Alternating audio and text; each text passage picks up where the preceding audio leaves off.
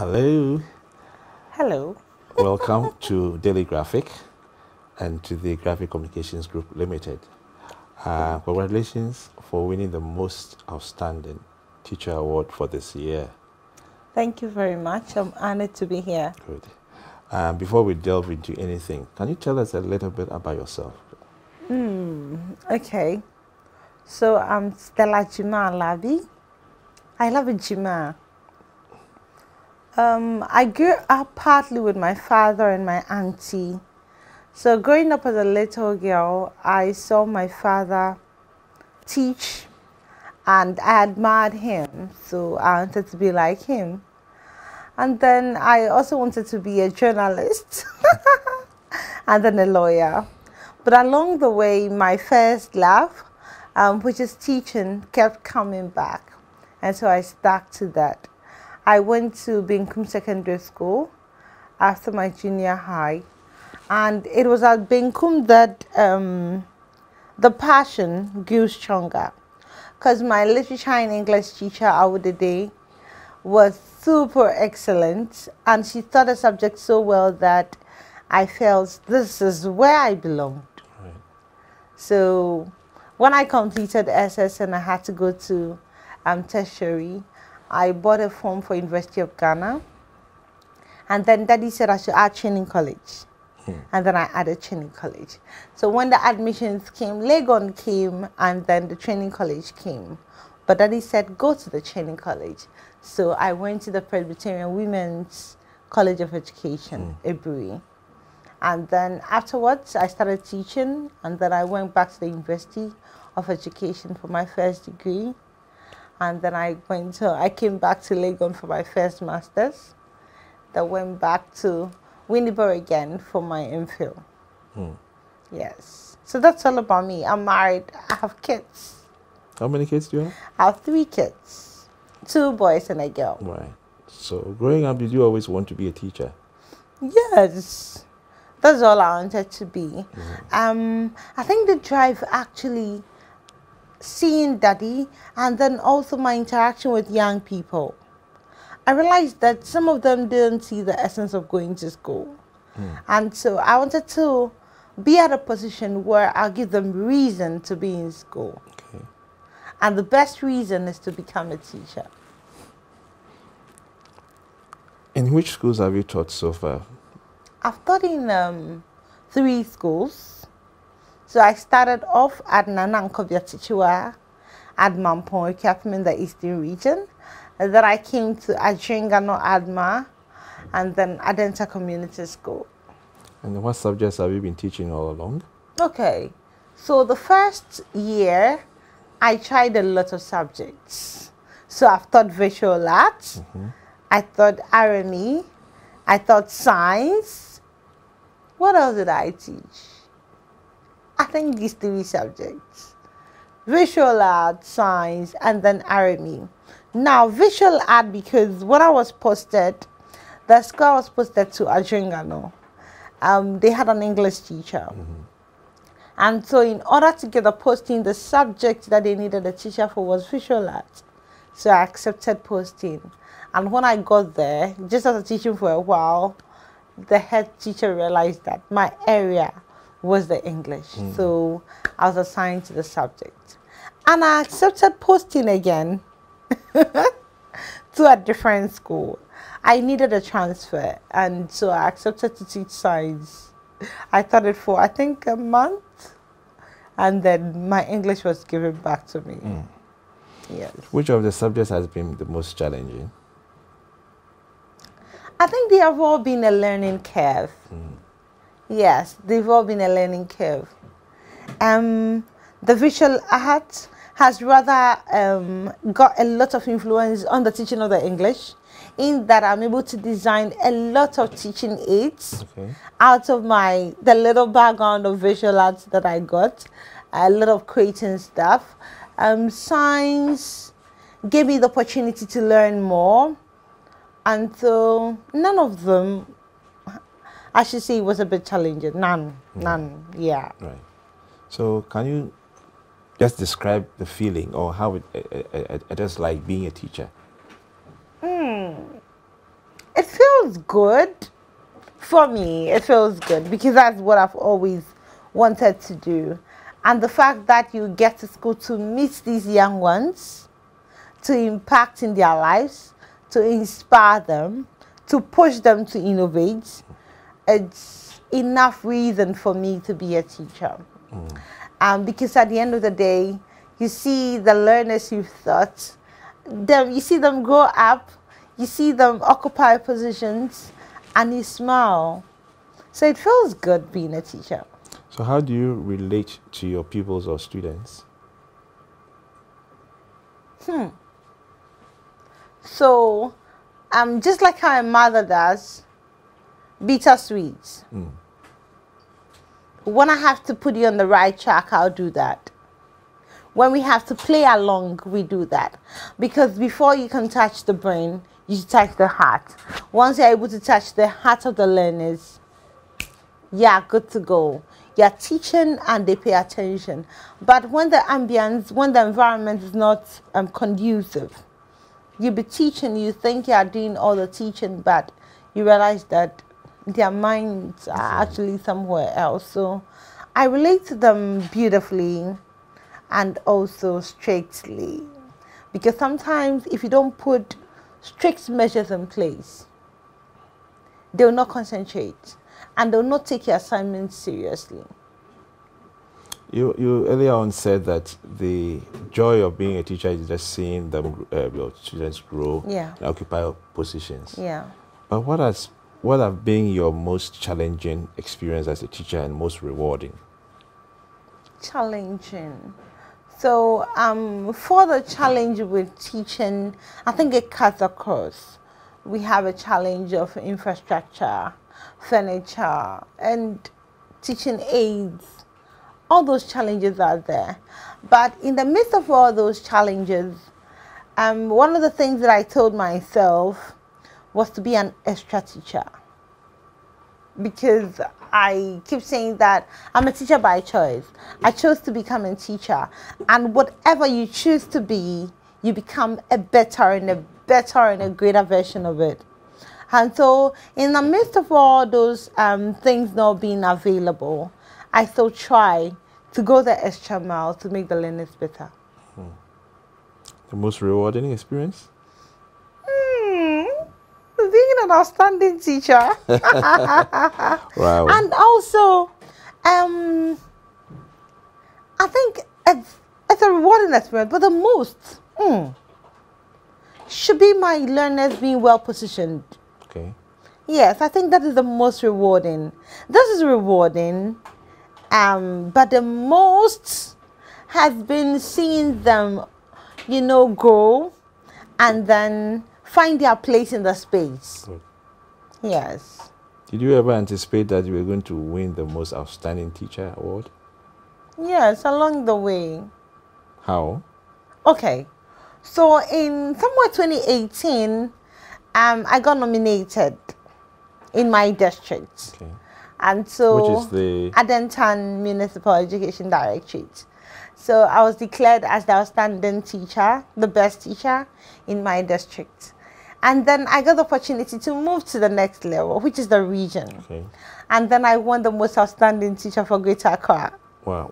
What year was that? In 2019. So 2018? Yes. 2019? Yes.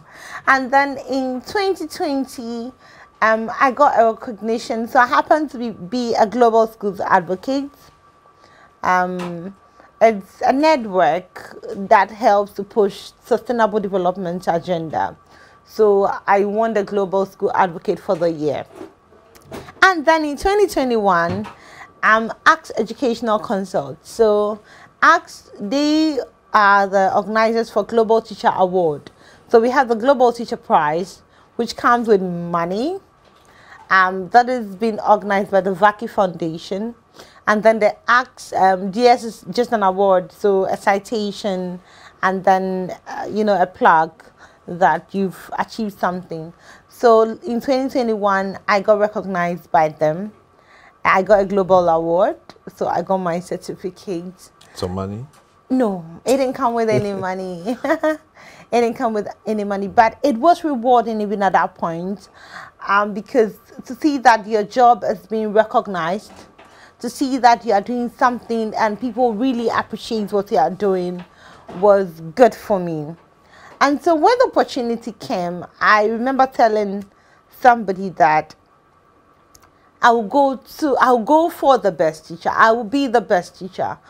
And I think I got a tip off, but I didn't know that was what that man wanted for me. I thought I was doing my thing, teaching, organizing programs for the young people, organizing programs for the teachers. And then along 2018, when I won the best teacher for Adenta, I got a new head teacher, Master Ibrahim Mumuni.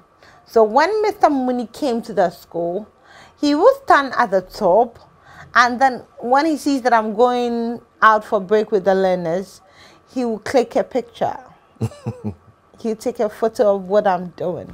So he called me one day, and then he said, Mama G, I want you to be taking pictures, be keeping records of the things you do. Because you can tell somebody that I've been doing this, I've been doing that. But where is the evidence of the things you've been doing? I didn't know he had plans.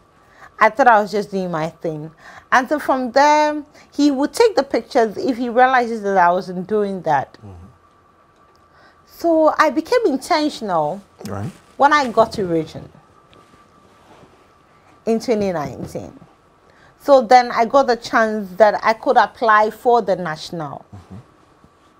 Then I realized that I had nothing to back up the things I was doing. So you get people to testify that you've done this, you've done that. But in your absence, in the absence of the people, what is that to show that you've done this, you've done this, you've done that? There should be pictorial, there should be pictures. Because I understand picture speaks louder than words. Yeah. Yeah, so I hear. So I started taking pictures. When I organize my programs, I'll take pictures. When I was taking pictures. And then sometimes I became intentional. So maybe I want to video my lesson. I'm teaching something new. I've brought out a new innovation. I want to video that. So I'll just ask permission from the head teacher, and I'll video my lesson and post on YouTube. The back of the learners with my face, not their face. Okay. So I started doing that. We go on playtime, I'll video, I'll post it. So I started doing that. So when the opportunity came, I just poured all in. And then they came back, checked my things. So I had something to show. And I had told God that I wanted to win. Wow. Yes. Yes, God, you remember, right? Yes. So would you advise or encourage any of your relations to be a teacher? Why? Not only my relations, I've got people I'm mentoring now to become teachers. I've got some of my learners tend to become teachers because of me. Just yesterday, I met a young lady. Her name is Blessing. So I was coming this way. I wanted to pass by the seamstress, the fashion, my seamstress's shop. And then she followed me there. Okay. So when she came, she said, hello, Auntie Gyimaah. And I said, hello. She said, I know you. And I said, okay. You thought my younger siblings. And I said, okay, that's nice. I've been admiring you from afar. And I was like, really? He said, yes. And I've read your books. So I write books as well. Wow. I've read one of your books and I have it in my bag. And I was like, really? She brought the book out and showed it to me. And what she told me was that she did journalism, but now she wants to start teaching. Wow. Now, if because of me, because of the things I'm doing, people want to be teachers, then I don't have any reason not to encourage people to become teachers. Because at the end of the day, they're not just going to change lives, they're going to inspire generations. So one of my kids definitely will become a teacher, just like how Daddy spoke me and pushed me to become a teacher. That's very interesting. Yeah. Have you won any other award apart from the best? Yes, teacher? Yes. So apart from best teacher, I've got other recognitions. So Young Global Leaders Network, they gave me a recognition, a citation. The Teacher Trainees Association of Ghana. I frequent the place a lot, even now, because it got me at a point when I was a student leader, when I was the college president. I got a chance to interact with a lot of them. And so now I feel I'm in the capacity to encourage them to put up their best and be the best, even as they come out to teach. So I got recognition from them. They organized a She Excellence Award, and then I got a citation from them as well. I was also awarded this year by Humanitarian Awards Global. Yes. Which other award? Yeah, but my church, ICGC Holy Ghost Temple, I got a citation from PVV, the Precious Vessel of Virtue. I got a citation from them. And few others here and there. Yes. You earlier spoke of writing books. How many books have you written so far? I have 4. And which are? So I have Girls and Ladies Greatness Guide. They are all on Amazon. Okay. I have Beyond Today. I have Getting the Grade. That's a study guide. Because along the way, I realized that my young people didn't know how to study. They had challenges studying. There were times that they would tell you, Auntie Gyimaah, I'm learning, but it's not going. And so I thought, okay, let me research. Let me put something together to help them. Because if the mind is not ready to study, you pick the book and you'll be at the first line for hours and you sleep off. And so I wrote that book to guide them, and they'll testify that it's been very helpful. And I gave it out to them for free. Wow. Yes. I'm sure you sponsor now. You'll be a major donor. That'll be lovely to do that. So I get friends to support the vision. And so when I write the books, I give it out to them. Yes. You have people who print for you for free, or you pay for it? I pay for it. So as they are on Amazon, the proceeds I get there, and then the support I get from friends, I use it to print more. As I said here, I've run out of stock, and so you support, plus the others around, you support and we print more books. Yeah. Wonderful. So you've told us how you started winning awards from district to regional, then to national. Yeah. How did you receive news that you had won the ultimate for this year? So we had gone through a vigorous process. You had to write about the things you are doing in the classroom, beyond the classroom, your teaching approach, community service, recognition of your work, how you help your learners to meet global standard. So in all of the things I submitted, there was also an interview where you show them evidence-based interview, evidence of the things you claim you are doing. Now they'll go online to check on the things that you are doing as well. They'll come to your classroom to observe your teaching. They will look through attendance book. They'll look through your lesson notebooks since you started teaching. They'll look through your exercise books. So the exercises you give to the learners, are they smart? So specific, measurable, attainable, realistic, and time-bound. They'll check all that. Your school performance improvement plan. Are you involved, or you are just a passive teacher? They check all that. Your interaction with the parents. Do you support the parents to gain placements? And that's one of my strong points. Because once I identify the kind of learner you are, if yours is not books, I follow you to your house. I speak to your parents and help you fit properly after the BECE. So I've been helping them with placements, and I got parents to testify to that fact, and having their children, some of them in the technical schools, doing amazingly well. And so we went through all those processes, and then the final day, we were not told, we didn't know.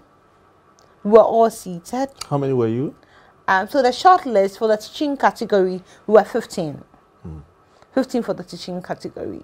And then somebody won best primary teacher, best KG teacher, best senior high school teacher, best junior high school teacher. And then it got to the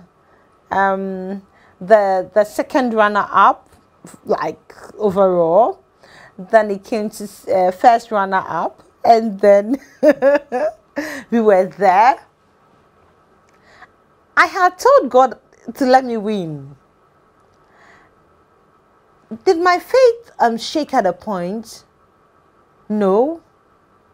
But I was anxious because I didn't know what was going to happen. I just had an open mind. People were winning awards, you were sitting there. Yes. You didn't know whether you were winning. No, I didn't like those awards. I didn't like those awards.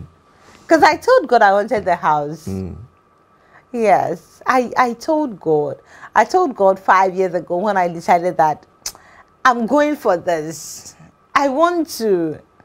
So I told them I wanted the house. So as I was seated and they were mentioning the things, I was just sitting down. And you know the interesting thing? My headmistress has got so much confidence and love in me because of all the things I do around. And she told me that, you know, you are going to win. She had confidence I was going to win. She was very confident. She said, you know, you're going to win. When they mention your name, just relax. Meanwhile, she's the one when they mentioned my name, she was screaming all over. She said, you are going to win. You have to carry yourself like a lady. Auntie Franca, I love you. She's Mrs. Francisca Edu Saforo. She said, when they mention your name, just relax and then walk there. So I was seated. And along the way, we made presentations. So all those who took part in the presentations had received the awards, except 2 of us. So it was Stella Gyimaah and another guy. And so I don't know, maybe others were tipping the guy to win, others were tipping me to win. So it was the 2 of us seated. And they mentioned. And the winner, the most outstanding teacher for the year, goes to... And the person is from Adenta, and I got up because I'm the only one from Adenta. Right. So I got up, and I remember I just put my hands on my head, and I said, "Thank you, Jesus. Thank you, Jesus," because it was something I was praying for.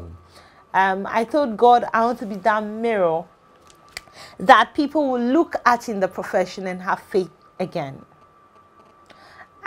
Sometimes we say that, oh, for teachers our reward is in heaven.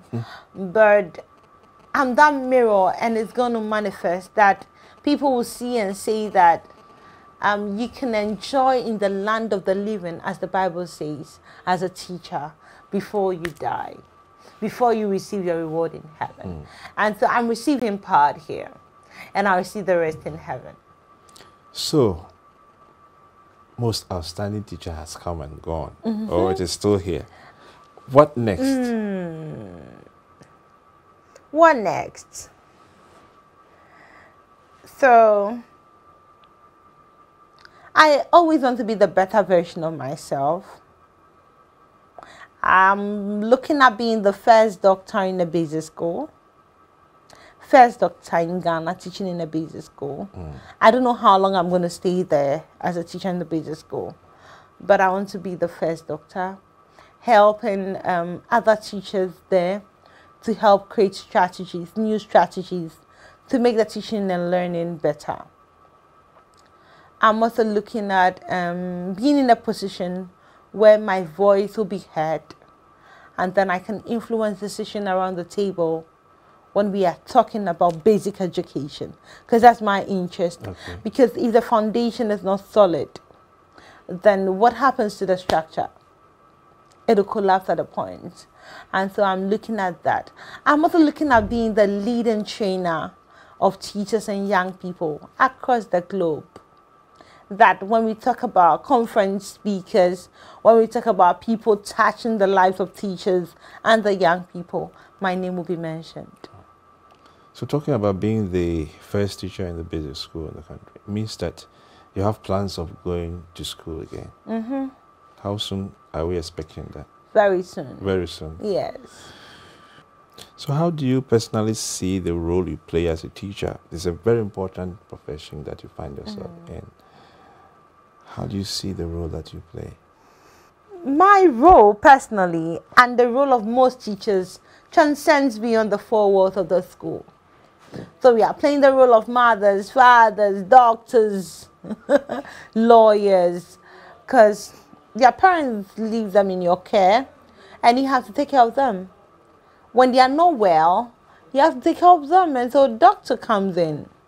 I play the role of a lawyer because when they have issues, sometimes I champion it to see that the right things are being done for them. And so the role goes beyond just teaching in the classroom, going into their homes, knowing their friends. For me, it's a personal business for me. And all my learners are aware of that. That once you are in my care, you're my personal business. Until you are married. So not just teach you here and we are done. As you go forward, I follow you. I visit you even in secondary school. I check up on you in the university till you are done. If you are learning a trade, I check up on you and ensure that you are doing it well. Yeah. Some teachers are classified as bad, others as good. In your view, why that classification? Do we have bad teachers? I don't think so. We don't have bad teachers? I don't think we have bad teachers. Some teachers are not innovative enough. Okay. But we can't say they are bad. Right. Because some of the resources are not there. And because the resources are not there, they feel that they are not there. What should I do? I'll teach anyway. And so maybe I'll say we don't have innovative teachers. Right. But teachers who try to improvise, improvisation, who try to improvise in the classroom are good teachers. Teachers who try to understand the emotions of the learners are good teachers. And so my teaching philosophy, I have a philosophy in teaching, and it's to teach holistically. Okay. So looking at the cognitive domain of the child, the psychomotor, as well as the affective. And so I'm looking at helping them with their emotional skills. Because if a child comes to class and the child is quiet, moody throughout, whatever you are teaching might not stick. And so getting, as I mentioned earlier, getting into their heart, getting to know what is really bothering them, stepping out to play with them.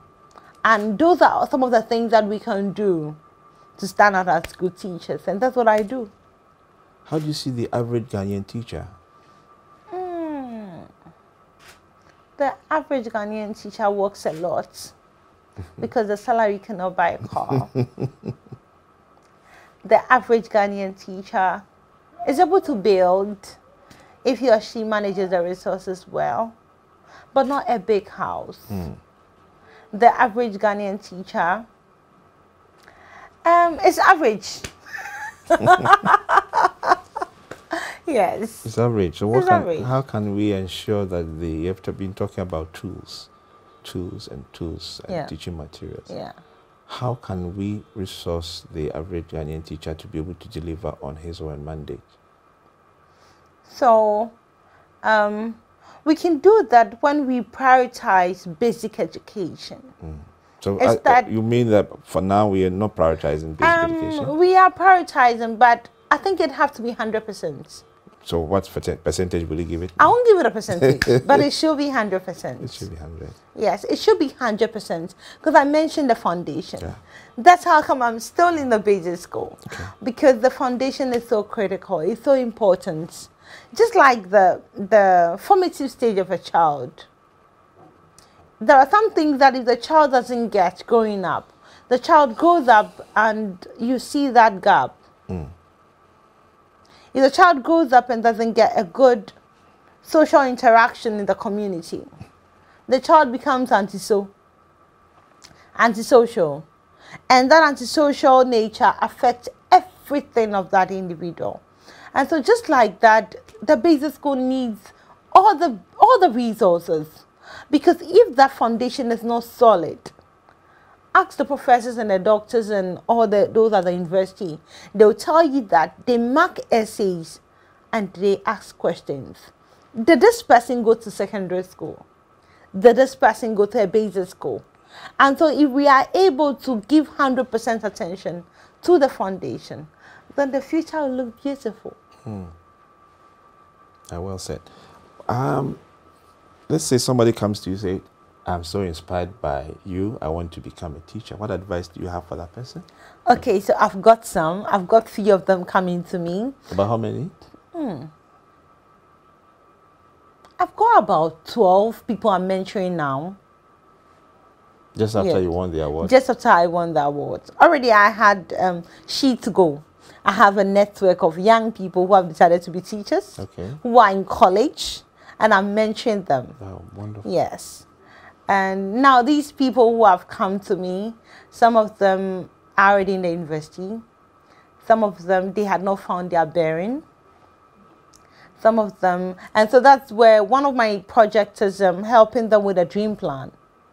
You look at yourself, you look at your interests, you look at the things that you love the most, because if you think about only the money, you'll not be happy where you find yourself.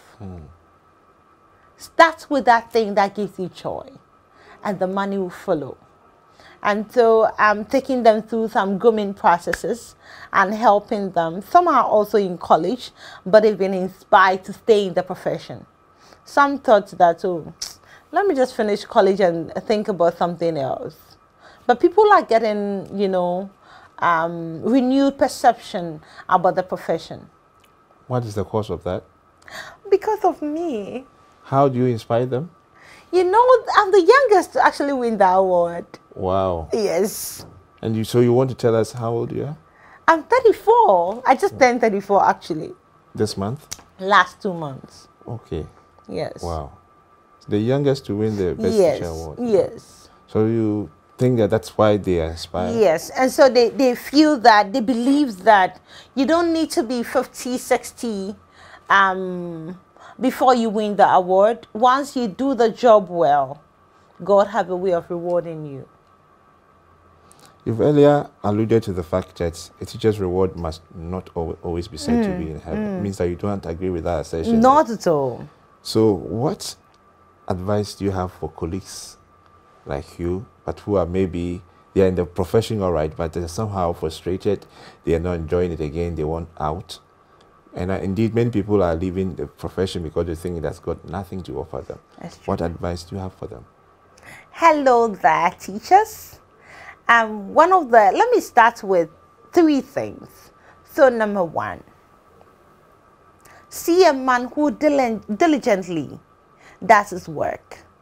He stands before where? Kings and not mere men. So once you are doing your work diligently, God has a way of rewarding you.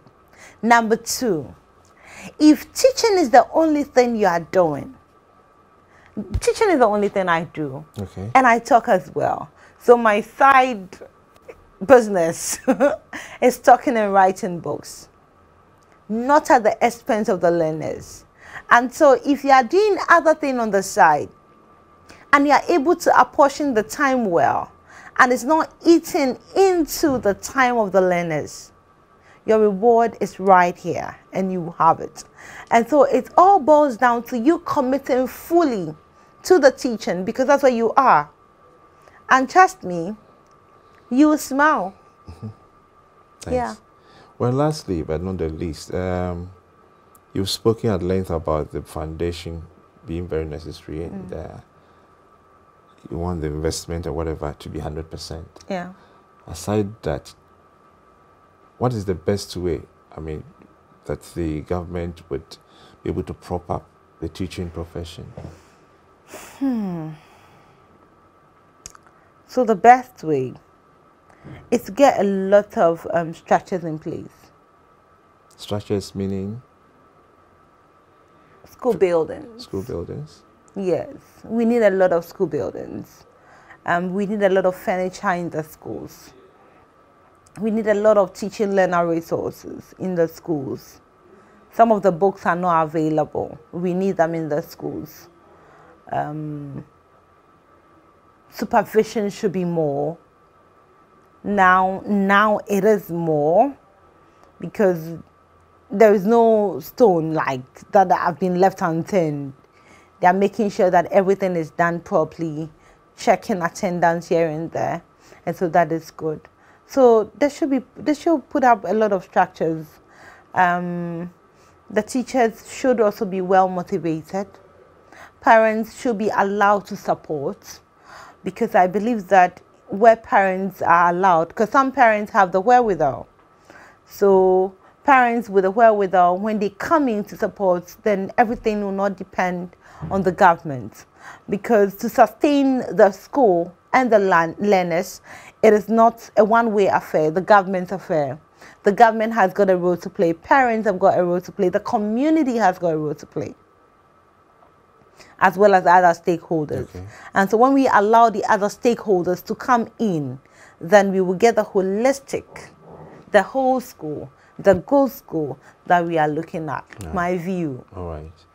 Well, I said the final question, but just something just cropped up. You know, people believe in integrating people with a kind of disability.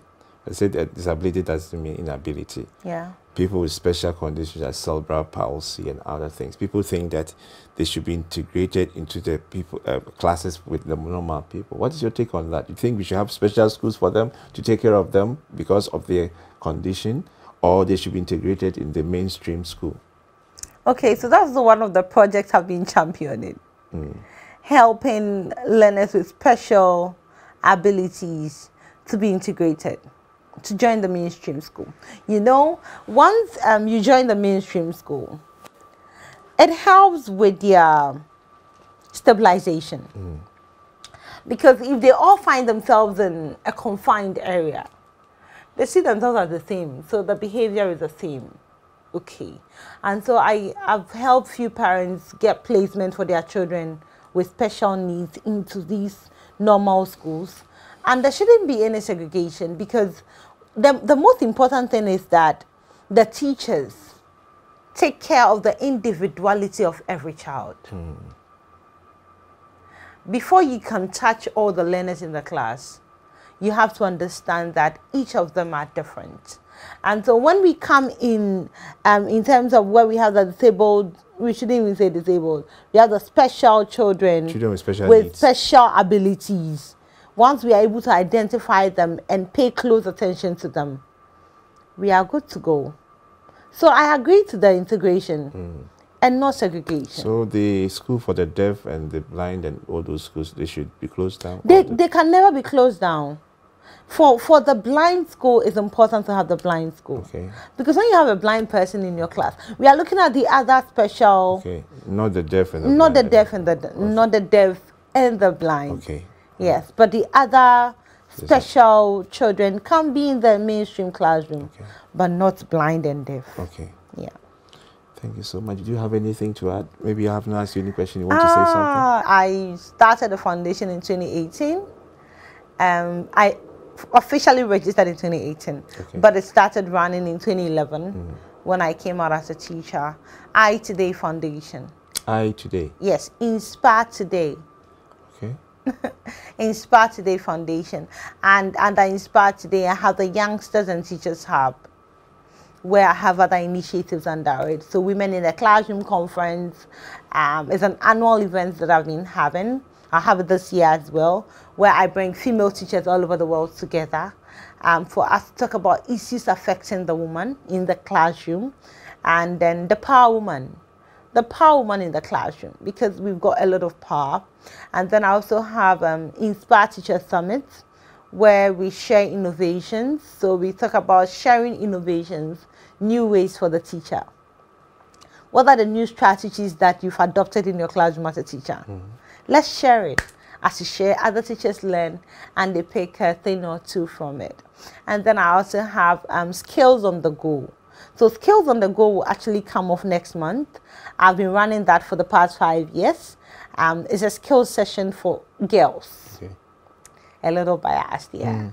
So I organize it for them after their BEC and WASI. I bring them together and I get people to help them acquire skills, both hard skills and soft skills. So the soft skill, the skill of public speaking, the skill of emotional intelligence, how to deal with the emotions of a young girl. The skill of confidence is a skill, you need to acquire it. And then beads, fascinators and other things. And the final one is the Raw Global Initiative. And that's one of the projects that as the most outstanding teacher, I'm going to champion all across. It's helping the children to write their own stories and publish them. Wow. I've started it locally in my school. Okay. And so I'm going to spread it.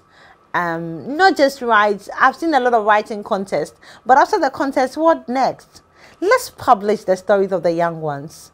Let other young ones read it and be inspired. So the RAW, R small a capital W, read and write. Okay. Global Initiative. Yes. And so Daily Graphic, let's partner and let it work.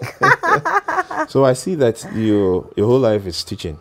Yes, I'm a teacher by choice, by birth. You don't have any hobbies that you indulge in? My hobbies are writing, talking. So talking is your hobby. Yes, it's a hobby. I write, I talk, and I read. Yes. And I hang out with the young ones. Wow. It gives me a lot of joy. Right.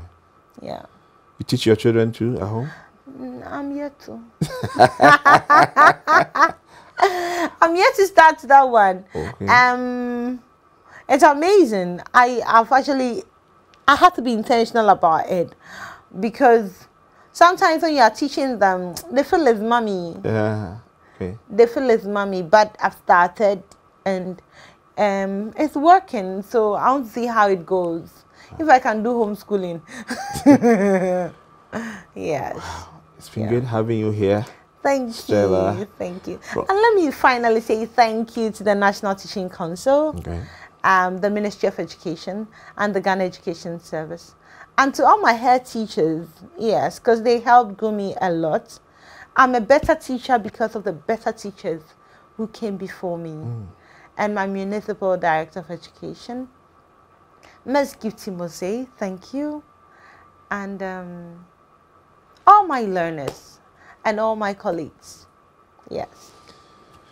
Thank you very much once again. Thank you. Thank you. Been good having you. Thank you. And we wish you all the best. It's beautiful being here. Yes, we wish you all the best in everything that you engage in from here. Yeah. Yeah. Yeah. So we've been speaking with the most outstanding teacher 2022, Miss Stella Gyimaah Larbi from the Adenta Community School. Thank you for watching us and listening to us. Bye.